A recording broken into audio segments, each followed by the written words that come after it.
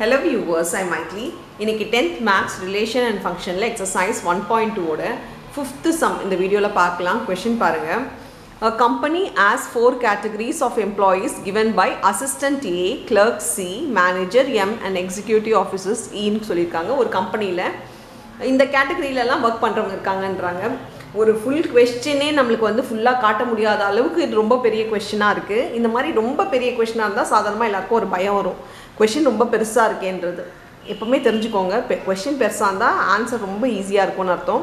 But பார்க்கலாம் இந்த சம்ல ஈஸியா இருக்கான்னு.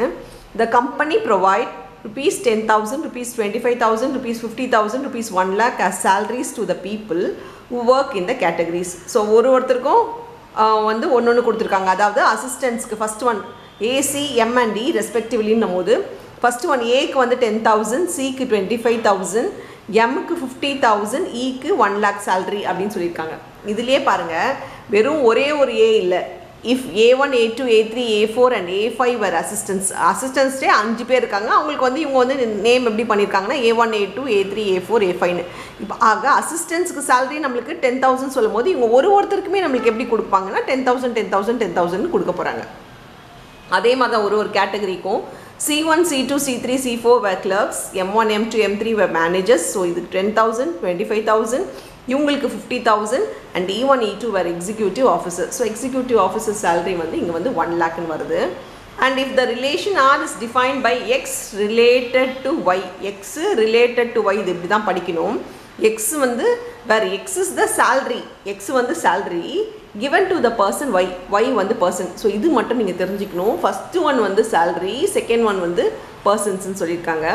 Express the relation R through an ordered pairs and an arrow diagram. So இது ordered pairs மூலமாவும் arrow diagram மூலமாவும் express பண்ணுங்க அப்படின்னு சொல்லியிருக்காங்க. இதே क्वेश्चन நான் தமிழ்ல எழுதிருக்கேன். ஸோ தமிழ் மீடியம் பசங்களுக்கு ஈஸியாக தெரியணுன்றதுக்காக இப்போ ஒரு தடவை क्वेश्चन மட்டும் நான் படிச்சிடுறேன். ஒரு நிறுவனத்தில் உதவியாளர்கள் A, எழுத்தர்கள் C, மேலாளர்கள் M மற்றும் நிர்வாகிகள் E ஆகிய 4 பிரிவுகளில் பணியாளர்கள் உள்ளனர். ACME பிரிவு பணியாளர்களுக்கு ஊதியங்கள் முறையே ரூபாய் 10,000, ரூபாய் 25,000, ரூபாய் 50,000 மற்றும் ரூபாய் 1,00,000 ஆகும். A1, A2, A3, A4, A5 ஆகியோர் உதவியாளர்கள், C1, C2, C3, C4 ஆகியோர் எழுத்தர்கள் நினைக்கிறேன், நான் எழுத்தாளர்கள்னு எழுதியிருக்கேன். M1, M2, M3 ஆகியோர் மேலாளர்கள் மற்றும் E1, E2 ஆகியோர் நிர்வாகிகள் ஆவர். X related to Y, X ஓட உறவு Y ன்றாங்க. என்ற உறவில் X என்பது Y என்பவருக்கு கொடுக்கப்பட்ட ஊதியம். Xன்றது Yக்கு கொடுக்கப்பட்ட ஊதியம்னா இது ஊதியம், இது வந்து பர்சன்ஸ் னு சொல்லிருக்காங்க. இது வந்து ஆட்கள் சொல்லிருக்காங்க. ஊதியம் எனில் R என்ற உறவை வரிசை சோடிகள் மூலமாகவும் அம்புக்குறி மூலமாகவும் குறிப்பிடுக.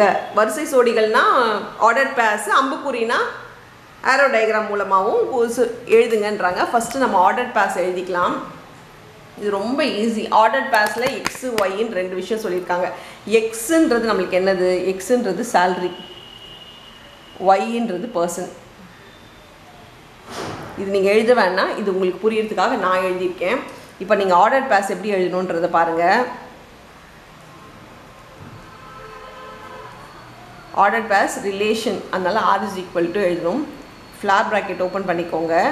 அப்புறம் ஒரு C bracket. First one 10,000, first one salary தான் இருக்கணும், அப்புறம் தான் பர்சன் இருக்கணும். ஸோ ஃபஸ்ட்டு ஒன் சேல்ரி பார்த்தீங்கன்னா 10,000, ஃபஸ்ட்டு ஒன் சேல்ரி 10,000 யாருக்குன்னா A1க்கு. அடுத்தது சேல்ரி 10,000 யாருக்கு கொடுக்க போகிறோன்னா A2க்கு. இந்த மாதிரி A5 வரைக்கும் இருக்காங்க. அப்போ ஒருத்தருக்குமே நீங்கள் 10,000 போட்டு அவங்களோட இதை போடணும். இதுதான் ஆர்டர் பேர்ஸ் எழுதுறது. நடுவில் கமா போட்டுக்கோங்க. எல்லாமே C ப்ராக்கெட்டில் எழுதணும். Next 10,000 A4, next 10,000 A5. So assistance 5 members இருக்காங்கன்னா 5 பேருக்குமே 10,000 10,000 நம்ம போடணும். அடுத்தது 25,000 யாருக்குன்னா அசிஸ்டன்ஸ் இல்லை கிளர்க்ஸ். So 25,000 C1. இதில் எத்தனை பேர்னா 4 மெம்பர்ஸ் இருக்காங்க. So 25,000 C2, 25,000 C3, 25,000 C4.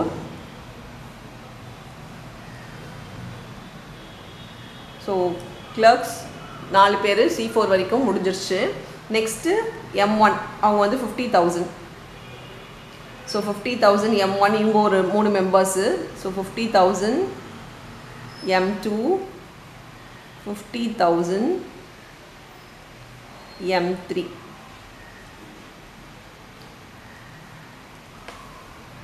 So M3 முடிஞ்சிருச்சு. அடுத்தது 1 lakh for E1 and E2.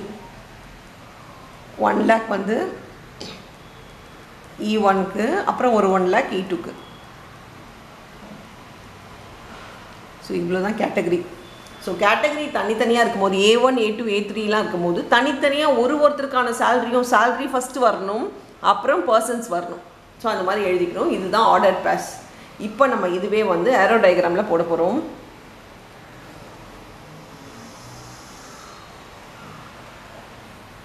Aero டயக்ராமில் போடும்போது எதுவுமே ரிப்பீட் ஆகக்கூடாது.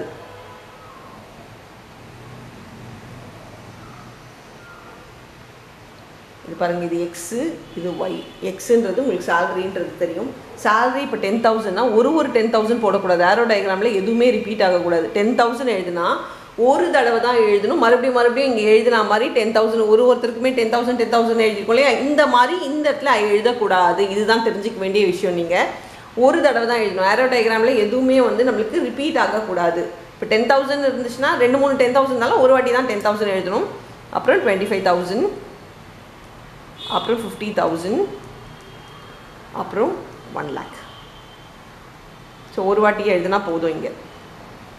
ஆனால் இந்த இடத்துல பொறுத்த வரைக்கும் A1 வேறு, A2 வேறு. இங்கே A மட்டும் எழுதக்கூடாது.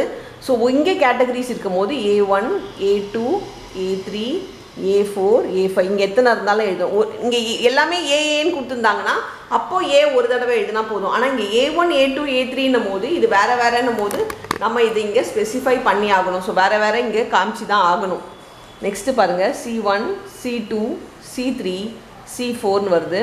அப்புறம் M1, M2, M3, அப்புறம் E1, E2. ஸோ இங்கே வேறு கேட்டகரி நம்ம பிரித்து இதில் எழுதி தான் ஆகும். இப்போ பாருங்கள், 10,000 வந்து அசிஸ்டன்ஸ் எல்லாருக்குமே 10,000 இல்லையா? ஸோ இங்கே 10,000லேருந்து இங்கே எல்லாத்துக்குமே ஏரோ மார்க் போட்டுக்கோங்க. ஸோ 10,000 இங்கே எல்லாருக்குமே 10,000. அதே மாதிரி 25,000ம் 25,000லேருந்து C1, C2, C3 and C4. Next 50,000லேருந்து M1, M2, M3. Next 1 lakhலேருந்து E1, E2. So இதுதான் உங்களோட ஏரோ டயக்ராம். ஸோ ஆர்டர் பேஸ்ன்றது நீங்கள் இந்த மாதிரி எழுதணும். Flower bracket important, C brackets. Aero டயக்ராம்ன்றது ஒரு வாட்டி எதுவுமே வந்து ரிப்பீட் ஆகிற மாதிரி இருந்துச்சுன்னா ஒரு வாட்டி தான் எழுதணும். இது ரிப்பீட் கிடையாது, இது வேறு தான். அதனால் இது தனியாக எழுதணும். ஸோ இதுதான் உங்களோட ஏரோ டயக்ராம். அவ்வளோதான் இந்த சம். தேங்க்யூ.